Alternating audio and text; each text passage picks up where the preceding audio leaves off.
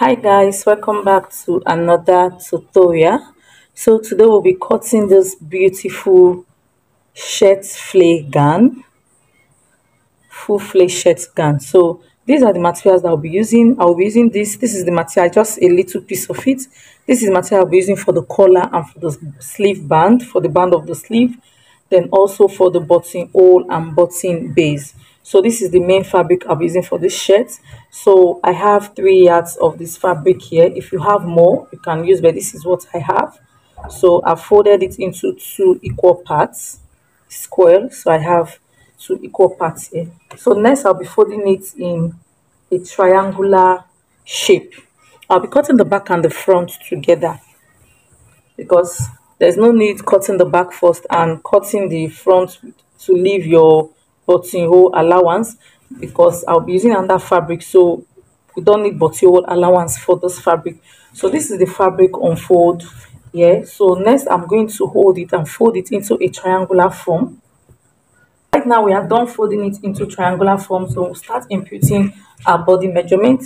So now I don't need any measurement for this. All I need to do is to start placing my tape where I think it will accommodate my shoulder measurement. My shoulder measurement is 15 divided by 2, we have 7.5. So this is 7.5.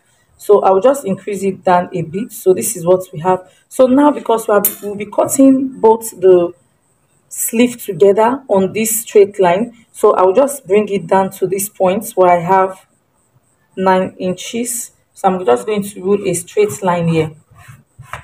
So after ruling the straight line, all I need to do now is to impute the only measurement we need for this dress is your shoulder measurement and the length of your gown. So I will impute my shoulder measurement, which is 7.5. Then I'll start working on my neck opening. So because this is a shirt dress, I don't want it to be too wide, so I'm going to do my neck width as 3 inches.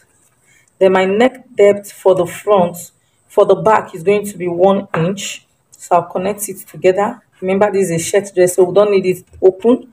If your bust is less than 38, please, your neck depth for the back should be half an inch. But if your bust is more than 40 or 42, your neck depth should be up to 1 inch. Then if your bust is up to 48, 50, please, your neck depth for the back should be 1.5.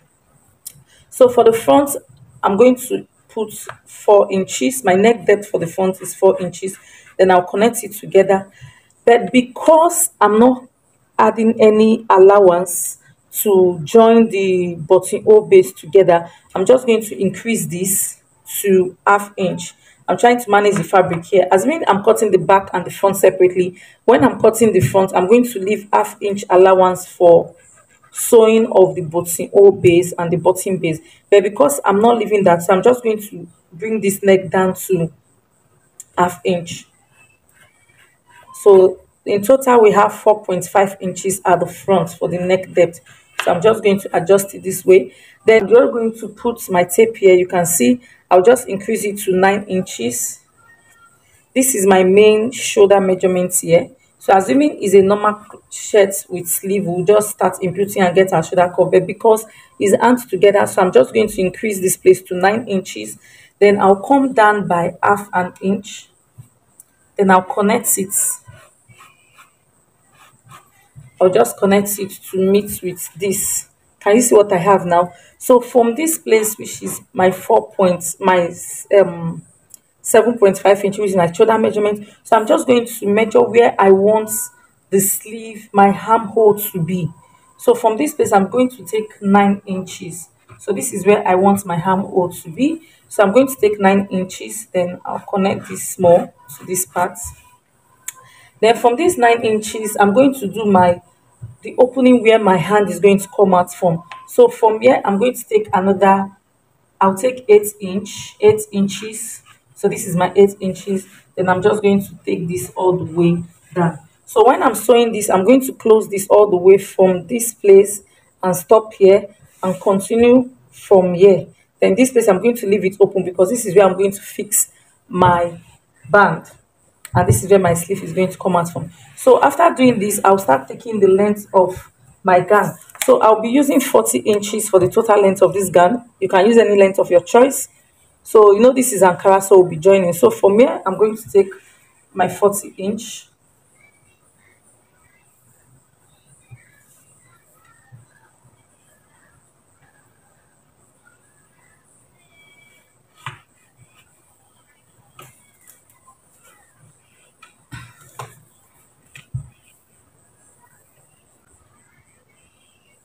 So by the time I got to the this part of the gown, you can notice that it's not up to 40 inches. We have just 32 inches. So we're going to be adding to this to get our complete 40 inches. So we'll add four parts. So I'm just going to add this. I'm just going to cut this out, then I'll add to the down parts. So guys, placing my tape here, I have a total length of 4 inch of 40 inches, sorry. So I'm done adding to the down side of this gown. So at this down side here, I'm just going to come up by 1.5 inches or 2 inches, let me say 2 inches. So I'm going to just slant it from this end down to this place. So I'll cut it.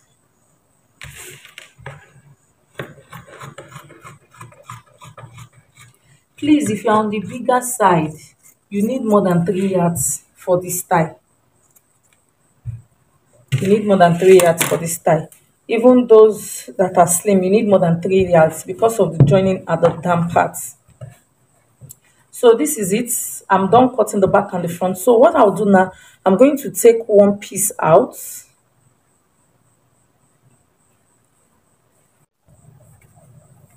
So guys, I've taken one piece out. So what I'm going to do now is to adjust the neck of the front. Then I'm going to notch this place where my band is going to be so that I won't make mistake.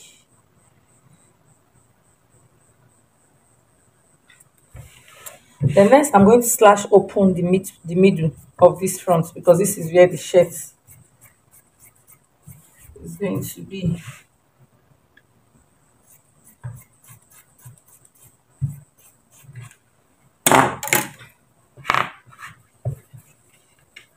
So guys, I'll take this to my sewing machine and join the back with the front. So guys, I'm done joining. I'm done joining the side.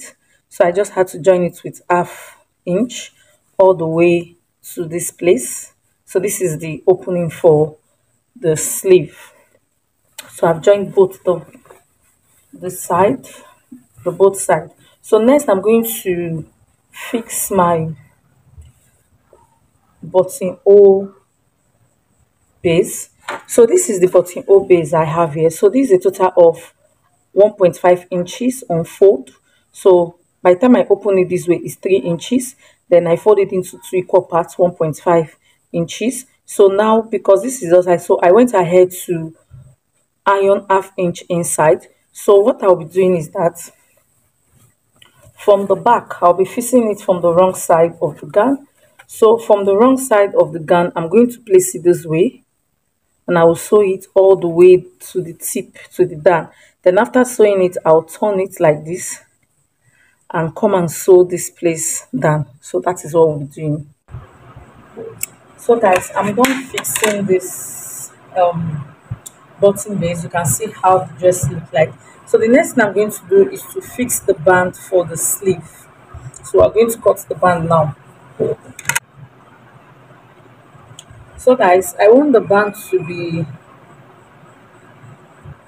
3 inches wide. So I'm going to take the measurement. So I'll just fold this into two and make sure I have 7 inches. I want it to be 3 inches wide. So I have 7 inches here. So by the time I fold it into two, we'll be left with 3.5. So I'll be using half inch to join it to the gown itself. So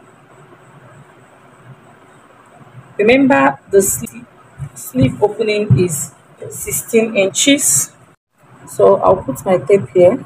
16 divided by 2, we have 8 inches. So this is the 8 inches. I'll be adding half inch to close it, then by 7 inches. So I'll mark 7 inches all through.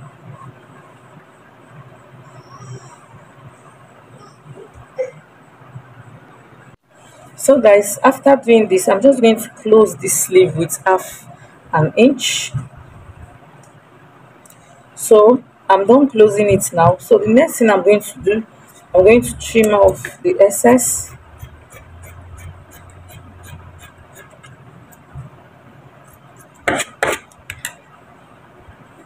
So I'll turn it to the right side, then I'll use both sides to. So guys, the band for the sleeve is ready. I've given it a press. So what I'll do now, I'll take the gown,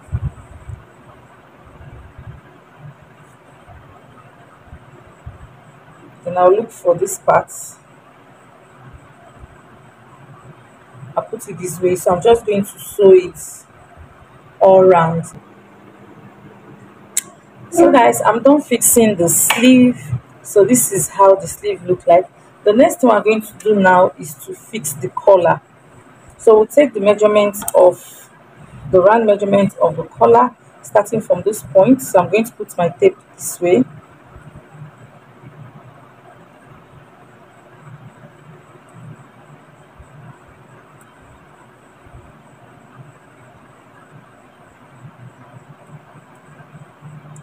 So I have a total of 21 inches for the collar. So I'll be drafting the collar with this stay. Sorry, I forgot to tell you, I added this stay to the strips I use for the buttonholes to make it thick. So you can use paper stay if that is what you have. If you have collar stay, you can use it. So I'm using this hair stay.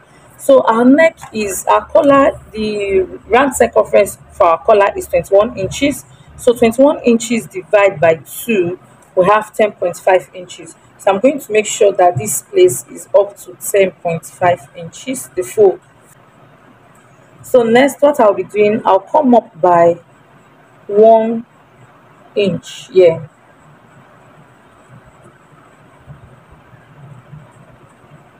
So I'll look for the midpoint of 10.5. 10.5 divided by 2, we have 5 1/4. So I'm going to connect this 1 inch to the center of the collar with a curved line, not with a straight line, a bit of curvy line. So this is my collar. First of all, what I did is that I looked for the half. I looked for 10.5 inches because our total circumference of our collar is 21 inches. 21 inches divided by 2, we have 10.5. So this is 10.5 inches.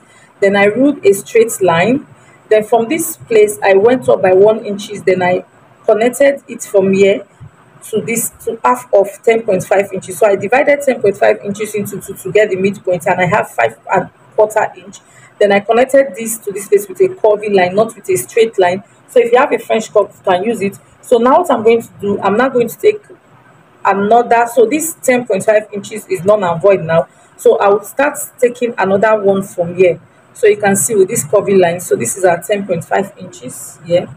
So I'm going to start coming up by 1 1/4 inch.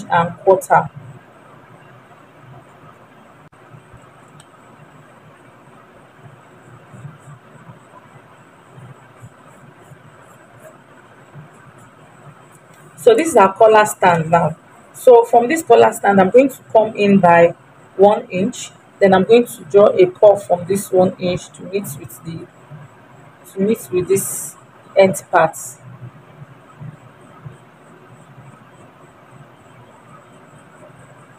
So this is it. So I'm going to cut this out now. So for my collar stand, this is my starting point. I will just subtract 1.5 inches from what we have for the collar stand. So 10.5 minus 1.5 inches, we are left with 9 inches.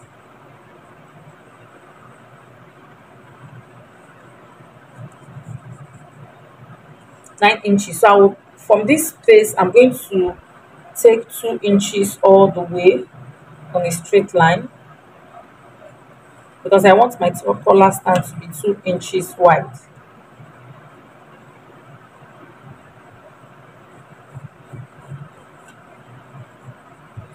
So from this part, this down part, I'm going to come in with half inch, then I'll connect it with a slant. So I'll cut this out.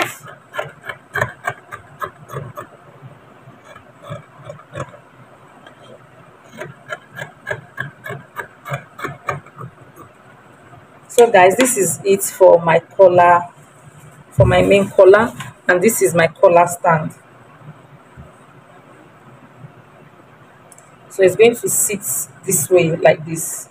Can you see? So I'm going to place this on the fabric to cut. So this is my fabric unfold. So I've placed the collar stand on it. So I'm going to iron it.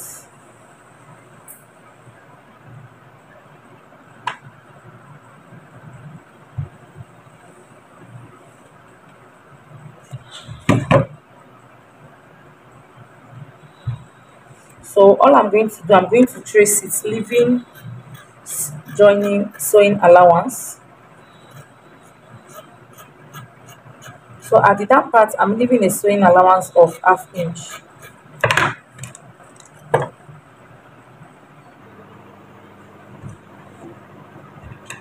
So I'm going to repeat the same thing for my collar itself. So I'll get a fabric, put it on fold, then I'll iron it down.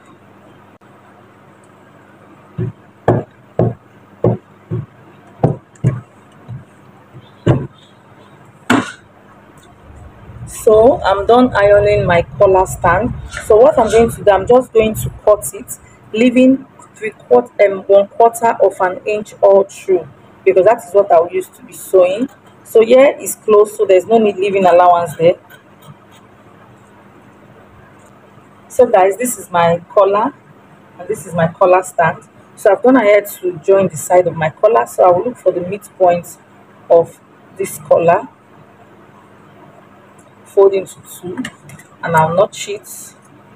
And also I'm going to look for the midpoint of the collar stand.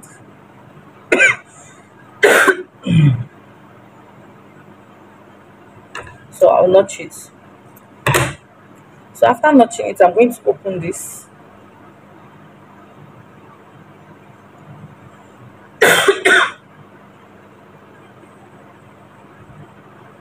Then this side where there's nothing, I'm going to place it like this.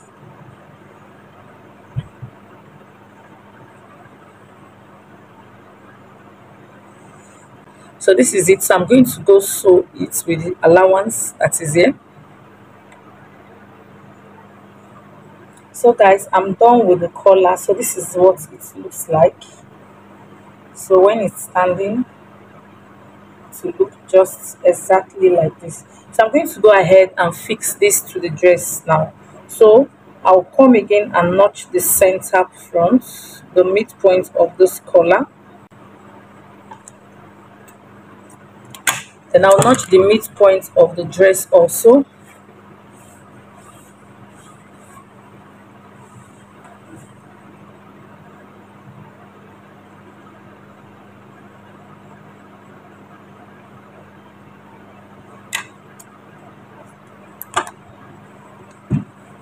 So I'm going to take my collar